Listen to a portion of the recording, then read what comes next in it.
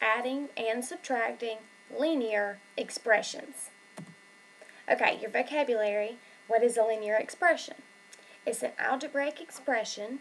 Remember, this is letters and numbers that doesn't have the equal sign. That's an equation. The expression is without the equal sign, in which the exponent of the variable is 1. So here's some examples of the linear expressions. If you notice all of these, the variable is x. It doesn't have to be x, but all the x's are to the first power. That would be a linear expression.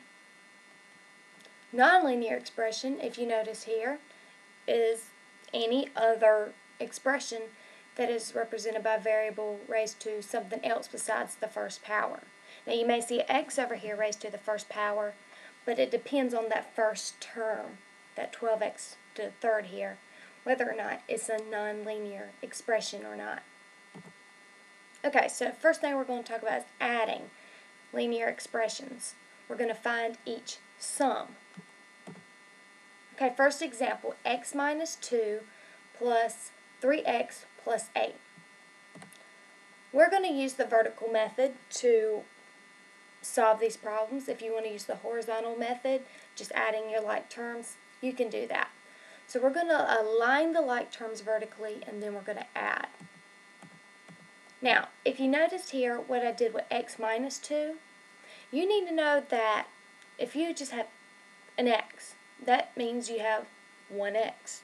That's all there is. There's just one x, no more, no less.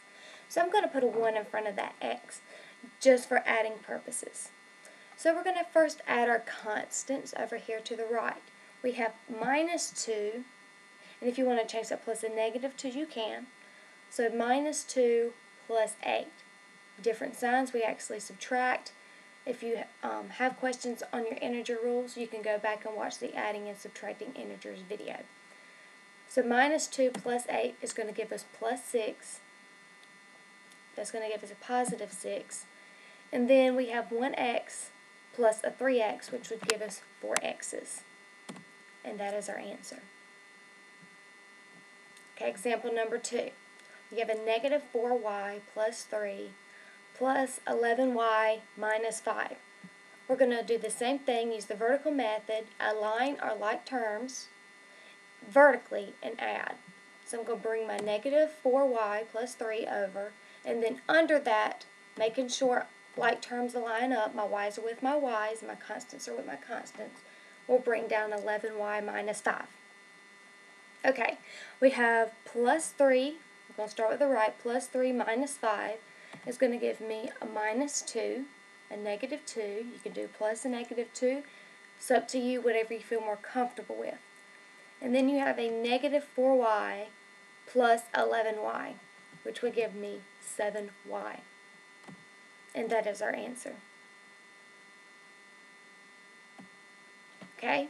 Now if you check this problem out, we have 2 times a negative 7z plus 3 plus 5z minus 2. We're going to have to first use the distributor property to clean this problem up.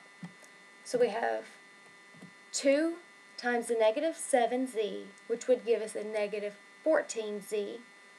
And then we're going to have to distribute that 2 as well to the 3. So 2 times 3 is 6. So we're going to bring that down. And now we're going to continue as we were earlier. Use the vertical method. Make sure our terms, our like terms, are lined up. And now we can add. We have plus 6, positive 6 minus 2, which gives me positive 4. We also have a negative 14z plus 5z, which would give me a negative 9z. And that is our answer. We cannot simplify anymore. Okay, now we're going to look at subtracting linear expressions. We're going to find the difference. Okay, now there's a few things here that I want to show you. First thing is, just like when we're subtracting integers, we're going to want to keep change. But here, that last change, where we change things to the opposites, we're going to do that with both numbers that are in the parentheses, because there is one. So you're going to have to do it to both. So, keep the first term, change your minus to a plus, and then you're going to change the positive 2 into a negative 2y, and then change the minus 8 to plus 8. Change it to both terms. Okay.